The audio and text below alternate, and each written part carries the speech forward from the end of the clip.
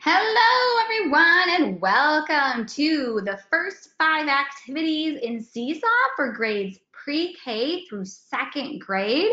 We are honored that you are here today with us, learning a little bit more about how to get started with Seesaw with your students. So I'm Angela. I am with you here today, and I taught kindergarten for 15 years. So getting to spend time with you all in a similar grade level, I just love it. So I was in a classroom that had 5 iPads that we shared, and we made Seesaw work wonderfully each day. So I now lead the community team here at Seesaw because I am very passionate about helping you get started. You can find me on Twitter at Mrs. Gadke if you have questions that you want to shoot my way. Also, I want to let you know that this webinar is not going to walk through the step-by-step process of getting started with Seesaw. In order to get that, I hope you've watched Brand New to Seesaw Part 1 webinar. And if you haven't, if you're like, Angela, this is the first one I'm coming to, what do you mean? When you get these slides, you can actually click on the link here and check out that webinar for your grade level. So definitely check that out. So today we are really focused on how do we get started with students. And the Seesaw Activity Library is going to be kind of your go-to tool to really support you as you get started with students using Seesaw. So I want to let you know too, before we really jump in here, is if you used Seesaw last year and you haven't updated the app yet, the Seesaw app, make sure you check kind of wherever you need to on your device to make sure it's updated to at least Seesaw 6.0. And make sure all your student devices got updated to at least Seesaw 6.0, because that's where you're going to see all of these new features that we're talking about with activities and getting started with students. So make sure you check that. Now, what I love is that the activity library is really going to save you a ton of time, because we've done a lot of work for you about thinking through how to get started with students. These activities are ready for you to use instantly. It's going to save you a lot of time lugging home stacks and stacks of papers and binders and 9 gazillion portfolios, and you're really going to be able to collect student work in one handy dandy spot. So we are going to spend time today just quickly talking through how to get started. And I'm pointing out this collection in the activity library because on the left, you'll notice it's called Getting Started with Seesaw. And it's going to say Getting Started with Seesaw in whatever grade level you teach. So the class that I am going to show that this picture is for is first grade. But you'll notice above this tab, you can choose the grade level for it to change to. So if you're getting started with Seesaw in second grade, there's a collection for you. If you're getting started with Seesaw in, third grade or pre-K, there's a collection set up for you. So that's what we're actually going to spend time walking through and showing you today. Now, what's great about what's inside that collection is it has 5 activities. These are the first 5 activities you can use right away with your students to get started with Seesaw. So what's great about them in this first activity, this one showing here is just using the photo tool. And then in activity 2, they're using the photo tool, and then they're going to use the mic to record their voice. And then the third activity, they're going to get to practice that again, take a photo, record their voice. And then in the fourth activity, so we're building on one tool at a time to really make sure your students are successful. So we're going to go in right now and take a closer look at what this actually looks like in a class. So I have lots of Seesaw classes, and the one I'm actually going to jump into right now looks a little bit strange because it's one that we use for professional development for teachers. You'll see that I'm signed in at the right as a teacher because it says teacher under the class name. Now, instead of student names, it just says, A, B, C, D, instead of full student names. But of course, your class, when you're signed in as a teacher, would say student names. So in order to get to these first 5 activities that I think are going to work great for your students is when you're signed in as a teacher, you're just going to tap this green add button, and you are going to choose this first option, which is Browse Activity Library. And when I tap Browse Activity Library, it is taking me right into this library that has literally thousands of activities waiting for you. Now, all of these activities down below here have been added by Seesaw ambassadors and rockstar teachers from around the world using Seesaw, okay? So these are all things that you can use right away with your students. Now, some of you might think, but I just show me how to get started. Show me the 5 that I should do. Now, that's where you're going to find in this left right here, this Getting Started collection. Now, this one is set to kindergarten because that's what the class that I'm in right now, that's the grade level it's set to. I could change this easily and say 2nd grade. If I change to 2nd grade, you're going to see these are Getting Started with Seesaw activities in 2nd grade. Same with pre-K, okay? So it's going to change based on what grade level you choose. So I'm going to go into the kindergarten collection right now. Now, I know we have teachers at 4 or 5 different grade levels here today.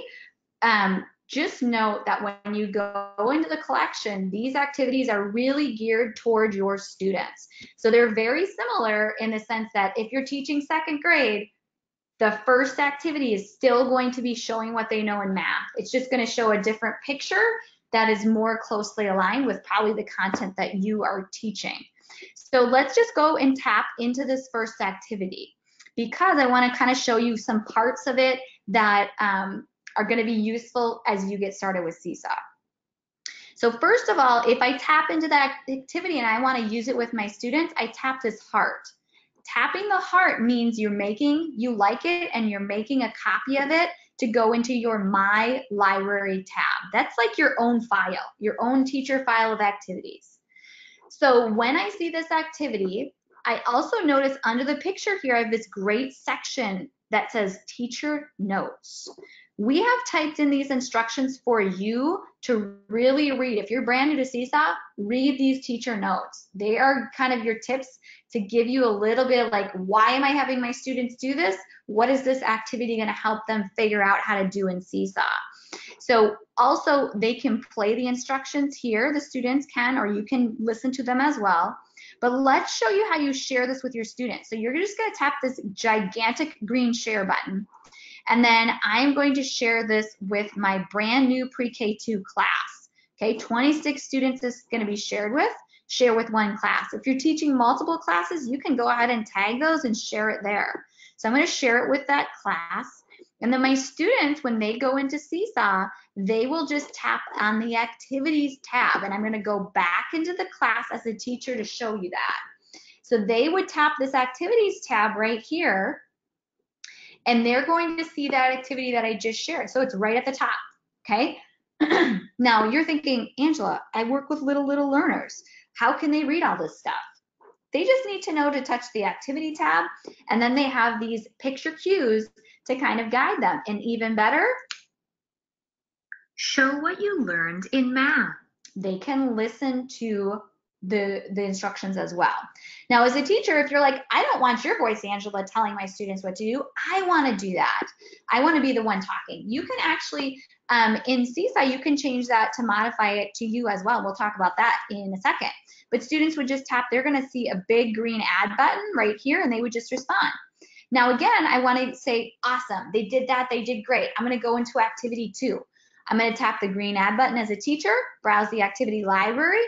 And this is, again, we're going to go to this Getting Started collection. So I'm going to tap right here. My students did awesome. They totally rocked taking a photo with Seesaw and adding it to their portfolio. Now we're going to try activity 2, okay? Click on activity 2. Oh, this is perfect. We're doing Writer's Workshop tomorrow. My students are going to do Writer's Workshop like they normally do in my classroom. But this time when they finish, I'm going to have them use Seesaw. They're going to take a photo of their writing, and they're going to learn to use the mic. They're going to tap that mic button in Seesaw and talk and tell me their story. I love this activity. I'm going to tap the heart. It is shared to my Library tab. So I'm going to click there just to show you. So I just tapped the heart. Do you see? There's that activity waiting for me in my Library. Now again, to share it with my students, I can tap this activity, tap share, tap it to my brand new student, my brand new class, and they have it, okay?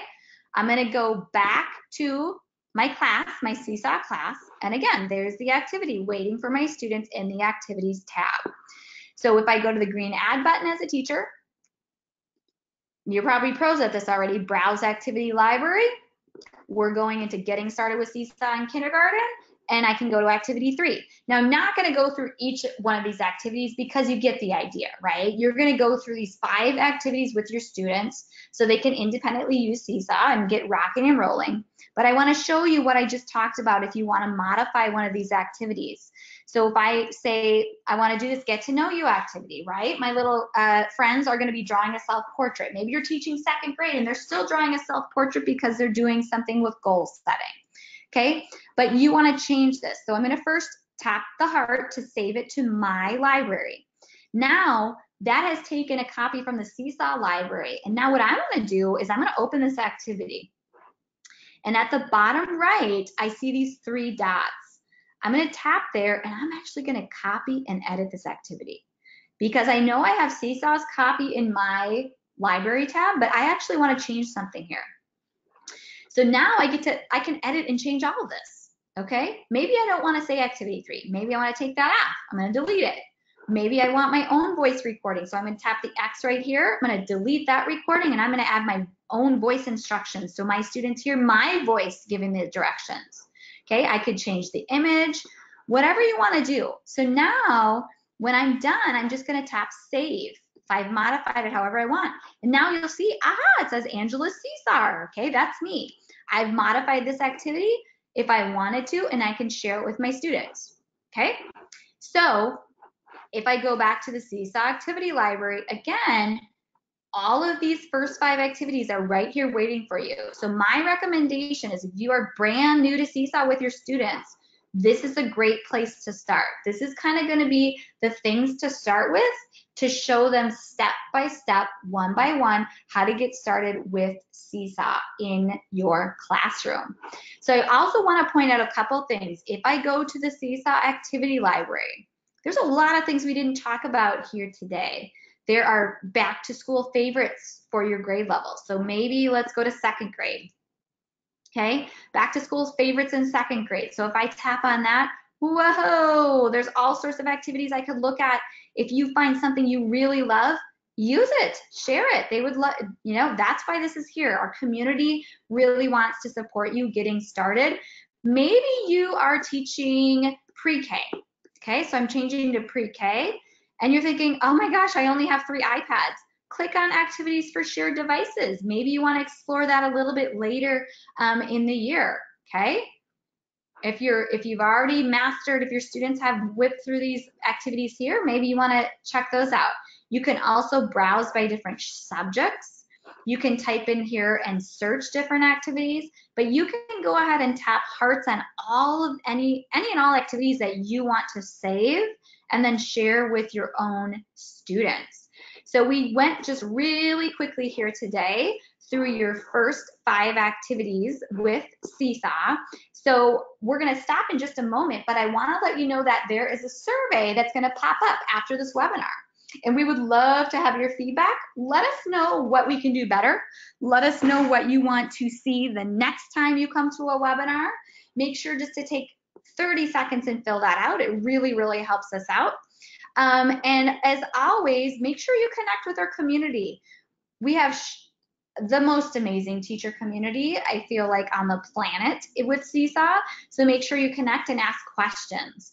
Of course, you found this webinar probably at web.seesaw.me/PDS. It's a great place to go if you want to join us again for live webinars. And if you missed webinars, we have all of them on our YouTube channel, so check that out as well. And if you don't know about our website, help.seesaw.me, and you are brand new to Seesaw, you got to get there. There's all sorts of goodies there, all sorts of fun printables that you can use in your classroom as you're getting started, so check that out as well.